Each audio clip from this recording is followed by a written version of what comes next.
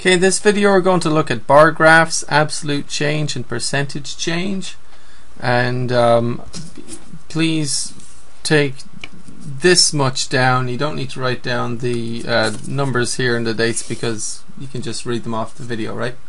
So we're going to use scratch paper and a calculator, so please make sure you have a calculator on hand, and press pause and go get one if you need one, or press pause to take down this table if you need to, and the pause is located in the bottom left of the screen. Okay, so what we're going to do is see what absolute change and percentage change means. If you ever see those terms, you might remember what they mean. So we'll start with the decade 1950 to 1960.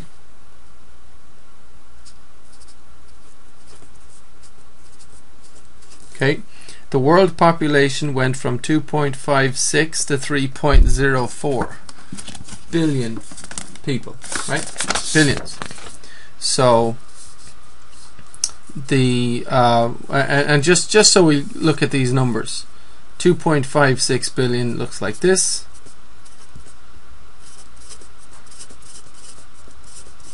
You might know that.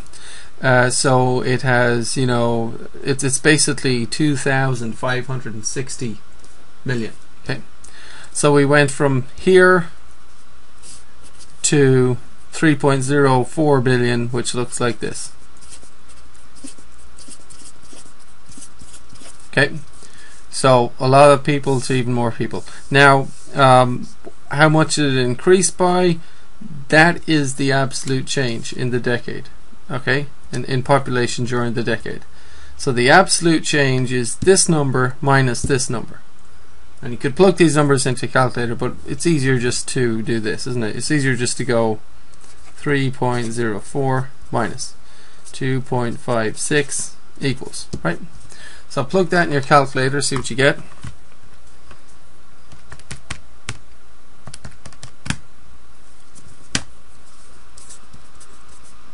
So the population increased by 0.48 billion people, right? Which looks like this. 480 million. Okay, so it went from this in 1950. In 1950 was this number, then it increased by this number and became this number, right? So anyway, the absolute change is the actual change. It's, you know, 0.48. Okay. Percentage change means how different has the world become since 1950. That's what it's asking. So in 1950 we started with 2,560,000,000 people, and then we increased by 480 million. So how, what was the kind of difference in the increase type of thing? Like how does that look, so to speak, is what percentage changes. So anyway, what you do is you just get the change and you divide that by the initial value. So we started with well let's do our change first. So our change was 0.48 or 480 million, and we began with, in 1950, 2.56 or 2.5 billion. Okay, and you know, how does the change kind of compare to what you started with? Like, how much does it feel like it's increased, like the double or what, you know, that type of thing. So we divide that and we get a number, and then we're going to turn it to a percent so we can kind of understand it. So 0.48 divided by 2.56 in your calculator is 0.187. Okay, now we're just going to round that to the nearest, well, I'll write it all down. I'll write it all down for now. 0.1875. Okay, and turn that into a percentage. How do you turn that into a percentage? Move the decimal point 2 spaces to the right, right? So that's 18.75%. Okay, or just so I'm gonna round, let's round all these to the nearest percent, because we're going to make a bar graph with it, and it's easier to kind of say, because this will round up to 19, right, to the nearest whole number. So it's approximately 19%, and it's easier to say, okay, 19% instead of 18.75.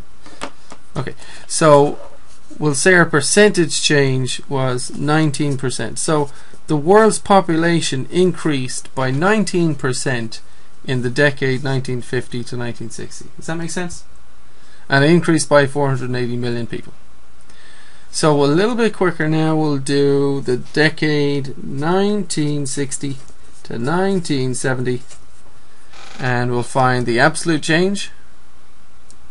Okay, how would you find that?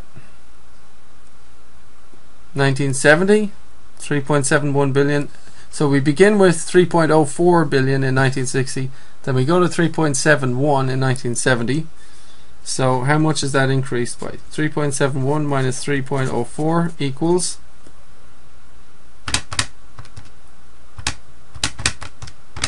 on your calculator, 0.67. So that's the absolute change, 0.67 billion people, right? More than half a billion people. Now let's get the percentage change. Okay, so percentage change is the change over the kind of initial value. Now in this decade the initial value is 1960, so we're looking at what's the percentage change in the decade 1960 to 1970. Because in 1960, you see, we started with 3.04 billion people. Okay, oh, let me just show you this on the screen. And the change was, the increase was 0.67 billion people. So how much did the population increase in that decade is what we're asking, right? So put that in the calculator, 0.67 over 3.04, and we have 0.2204 about. Turn that into a percentage. What have you got? Move the decimal point 2 spaces over, and we get 22.04%. And let's round that to the nearest whole number, whole percent.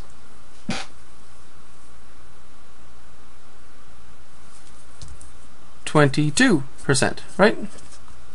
So we round down. Okay, 22%. Okay, so between from 1960 to 1970, there's an increase of 0.67 billion, and that is 22% more people on the planet. Okay, so press pause and see if you can figure out from 1970 to 1980 what was the absolute change and what was the percentage change in the world population. So press pause and do that, and then I'll do it.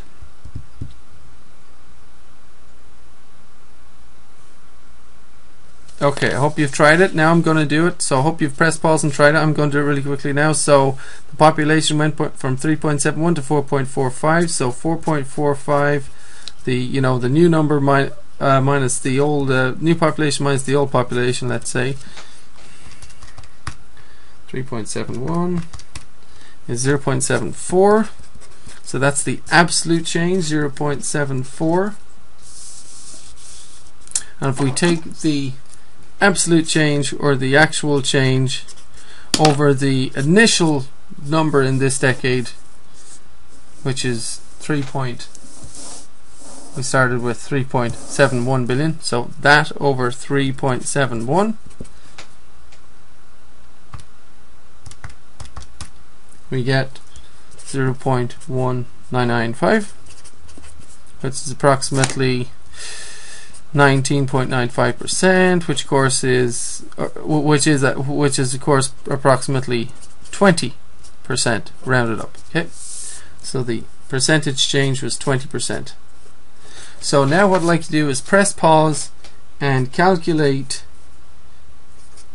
the absolute change and the percentage change for each decade up to 2010. Okay, so you got to go then you got to go 1990 to 2000, and then you got to go 2000 to 2010, right?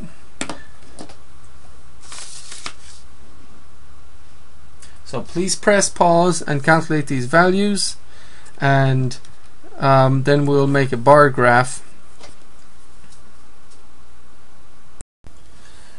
Now we're really quickly going to do some bar graphs. This will really help you in this chapter as regards reading bar graphs, and also we will see more bar graphs in future chapters throughout the book. So we're just going to do two for this section, and as quick as we can, and that's it. But I think it really helps just to kind of do your own by hand, just to get a good feel for what they are. So the first bar graph we're going to do is population of the world on the output, let's say, and year on the input. So you start with the year and then you give the population. Okay, so the data we need for that, or the numbers we need for that, are just the numbers we were given at the beginning, the date and then the population, right?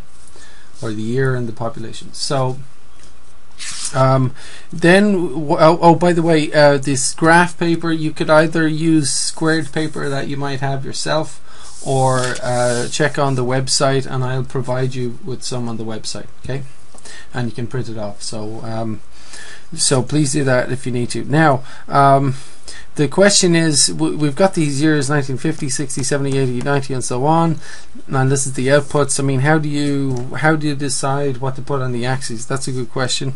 Well, let's start with the years anyway. We've got 1, 2, 3, 4, 5, 6, 7 years to consider. So you could do 1, 2, 3, 4, 5, 6, 7, but at that point you'd only be to this part of the axis, and it mightn't look good to the eye. So you might think, well, if this is 7, and then we've got 3, 4, 5, 6, 7, 14, 21. So about 3 squares. If you give yourself 3 squares for each year, that would bring you as far as here, and that might look nice. So that's just there's no science to it. It's just it's an artistic thing, just to kind of make it look nice and not all bunched together. But in any case, so what I'm trying to say is, one idea would be, hey, how about this? Well, should we do the 1950 bar here, and then we might say skip 1, or you can even skip 2. 1 or 2 spaces and do the next year, but I'll just skip 1 space. So I'll just say, okay, this will be the 1960 bar here, and so on, right? Now on the population scale, okay, so then my point is, then we'll have 1970 here, and then this will be the bottom of the bar for 1980. Then we got 1990. And then we got 2000, right? And then we got 2010. Okay, so 1970, and then this is 80, and this is 90, and this is 2000, and this is 2010, right? Whoops, sorry. So now on the population, if you look at the numbers here, you got 2.56 increasing all the way to 6.85. And so if you're going to scale your output axis here, you could go 1, 2, 3, 4, 5, 6, 7, but again, that only brings up tier, mightn't look very nice. So why don't we say double that, or even triple it, right? Let's see, 1, 2, 3, 4, 5, 6, 7, 2, 3, 4, 5, 6, 7. So we could probably triple it. So we could probably do, say, well, you could do 2 or 3 squares for each number. So let's just do 2. How about if we just go 0, 1, and then 2? Again, there's no right or wrong, but it's good to try and make it look kind of neat.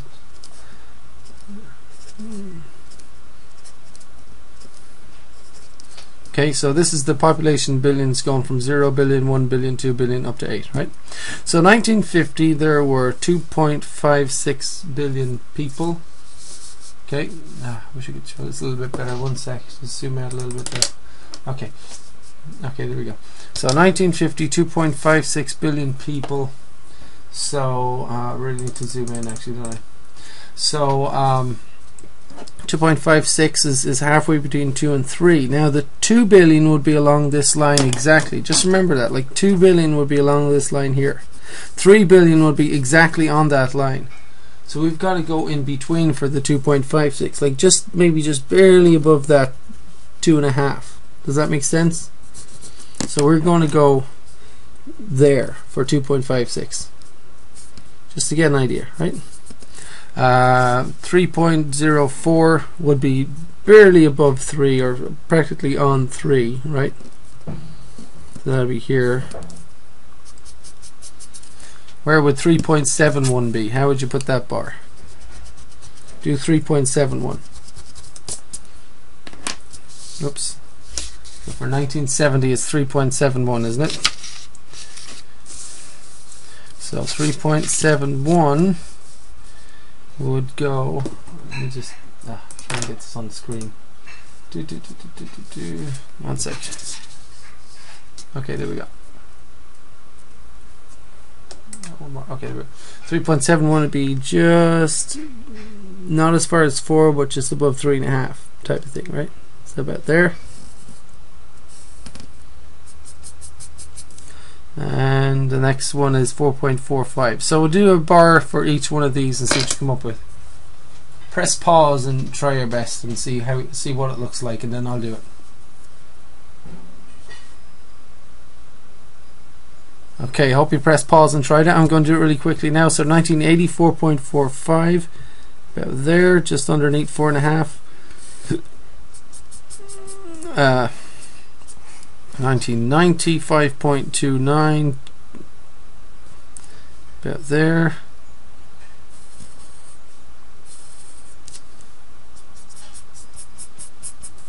And 2000, 6.09, about there.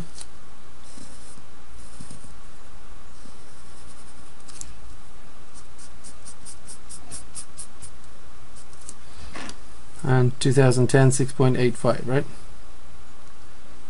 So that's just underneath 7, really, isn't it? Now this is the 7 line, 7 billion, so just underneath that would be right there, okay?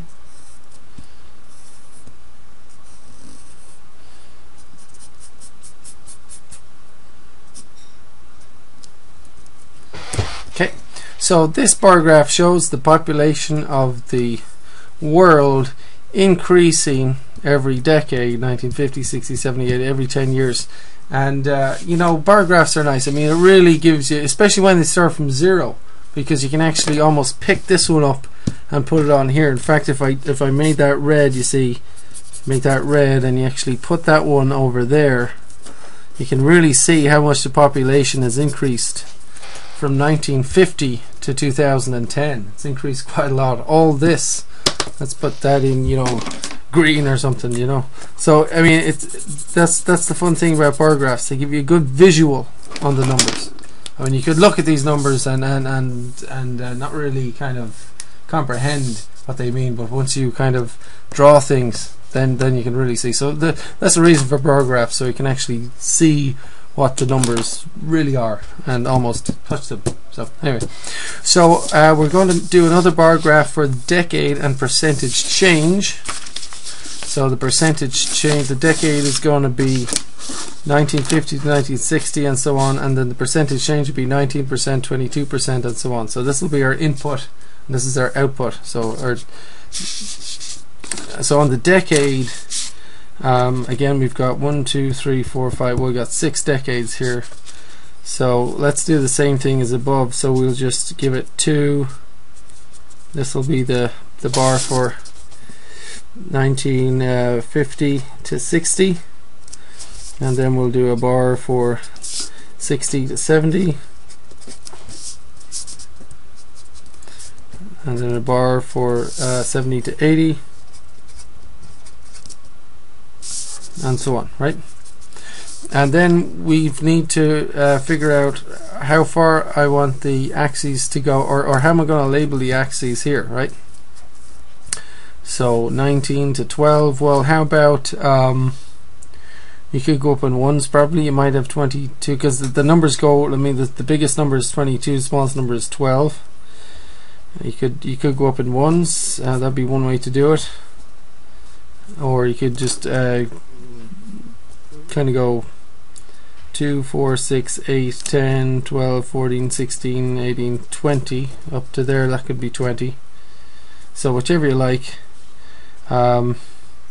I think I'll do mine going up in ones, so that's 10, 11, 12, 13, 14, 15, 16, 17, 18, 19, 20, 21, 22, 3, 4, 5, that's 5, 6, 7, 8, 9, 10, 11, 12, 13, 14, 15, 16, 17, 18, 19, 20.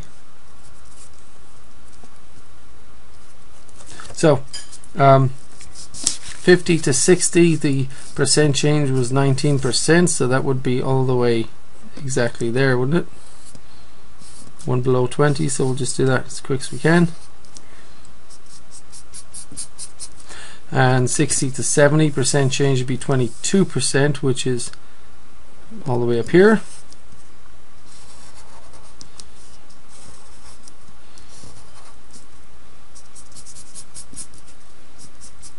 And please press pause and do the rest of them. So press pause and finish off that bar graph. Okay, so I hope you managed to finish the bar graph, and it should look something like this. Okay, so now given bar graphs, you might be asked general questions about them. Now, let me give you a general question for the first bar graph. You might be asked something like, describe in general how the population has changed over time. Okay, so this is just the year and the world population.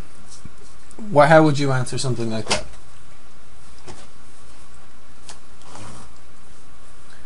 It has, from the graph, bar graph, we can see it is clearly increased over time. Right? So you could just write population has increased over time. And also you could, and then the question is, well, do you expect it to increase more? And how much more? And so we'll get into trying to predict the future in this section and in later sections also. So I mean, it's possible that population could drop, but from past history it looks like it'll probably just keep continuing up for the near future anyway. Okay, so let's have a look at the other bar graph, and you might be asked something like this. You might be asked, describe in general how the population growth has changed over time, because here we have the growth of the population, the percentage change. So in the 50s the population increased 19%, and then the 60s increased 22%, and the 70s increased 20%, and so on. So how has it changed over time based on that bar graph? How would you answer that? So once again, I mean, we can think of this as the percentage change, or this is also the population growth, because this is how fast it has increased each decade, right? Or how much it has increased by each decade. So how has this growth changed over time? Well, you might say, well, it increased from 50s to 60s, and then after the 60s it has gradually decreased. The population is gradually decreased. So you could say something like the population growth has been decreasing since 1960. That would be one thing you could mention. And then we'll also in this chapter get into predicting the future. I mean, based on this, do you think that the population growth is going to shoot back up to 20% or something again? Or do you think it's going to continue the steady pattern and keep going down, so that of course the population will probably keep increasing, it looks like, but so it'll probably keep increasing in the future, 2020, 2030, but the growth won't be as high, so it looks like it'll increase in smaller amounts, so to speak, right?